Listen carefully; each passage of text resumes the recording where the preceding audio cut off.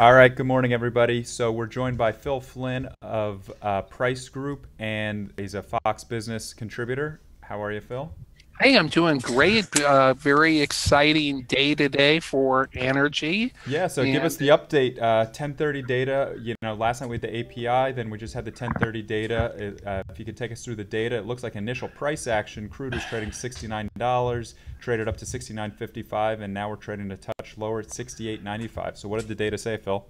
I basically think it's very supportive data anywhere you look in this report.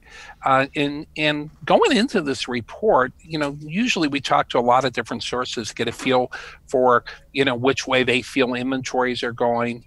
We talk to our sources about refinery runs, imports, and exports. And this week, for whatever reason, it seemed like everybody was all over the board on this report. We had expectations that we could see huge inventory increases, huge inventory decreases. So no matter where you looked around the world, it was a very weird report that people couldn't get a handle on. When we saw the API report last night, it was kind of like kissing your sister. It was slightly bearish, but kind of a mixed bag.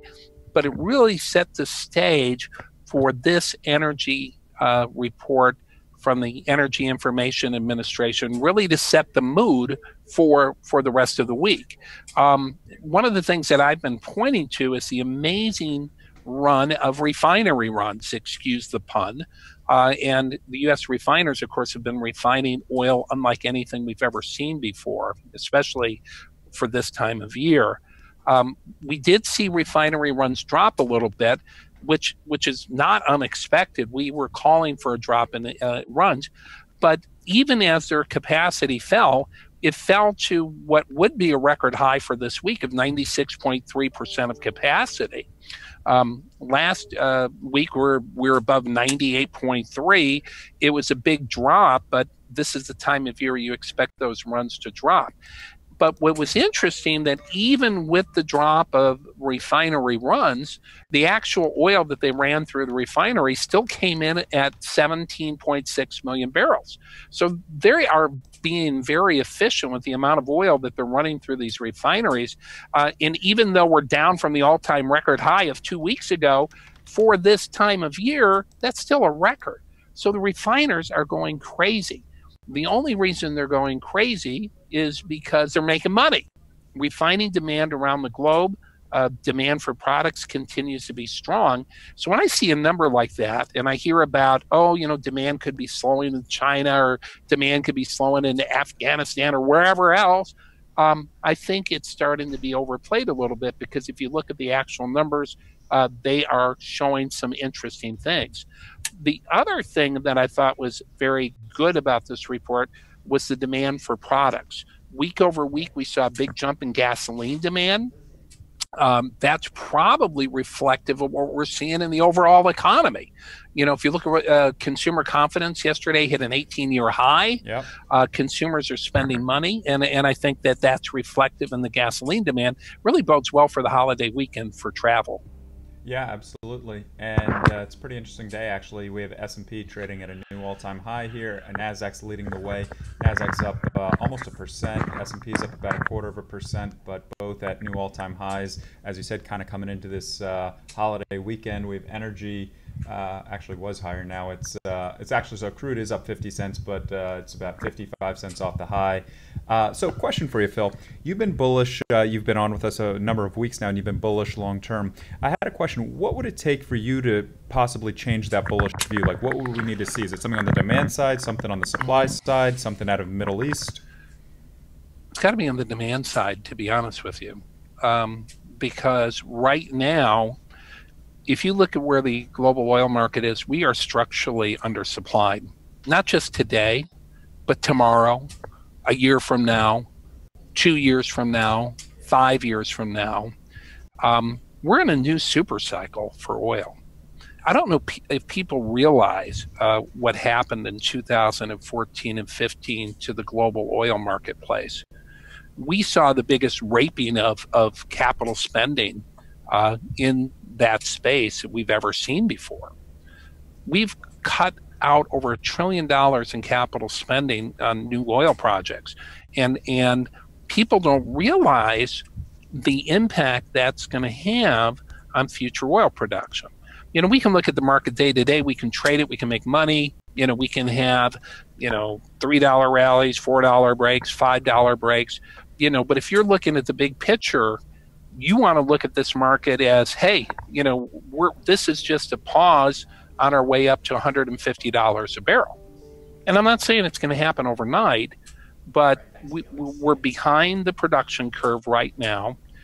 That cutback in capital spending has erased almost 10 million barrels of future oil production, and that's not going to be replaced until prices get high enough and the investments start to be made to replace that lost oil. A year ago, people were talking about lower for longer. Remember that? Absolutely. Prices will never go up again. Some analysts a couple of years ago said we'd never see oil above $40 a barrel. But they don't learn from the previous oil cycles that we've seen in the past. And because of these false assumptions, energy companies made some decisions, some under duress, some because they believed in peak demand for oil. But that cutback in spending is left us structurally short as we go to the future. Now, we've been there before.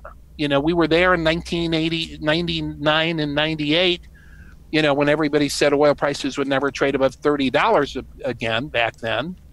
And, we saw the same thing. We saw a cutback in capital spending, and then before you knew it, we were talking about peak oil, a few years later.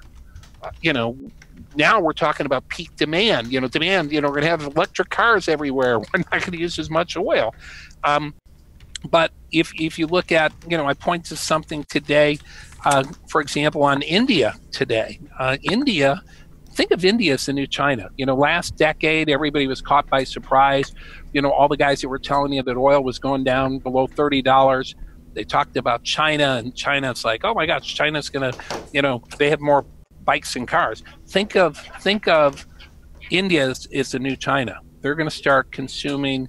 Their growth is going to exceed China's growth in a couple of years, and it's going to be very difficult to meet that demand. Yeah, that's a lot of new cars, a lot of new oil needed, definitely. And so, but on the shorter term here, based on the data that you're seeing, everything's still supportive of the longer term picture that you're seeing, and nothing really in the data to kind of sway you from that, right?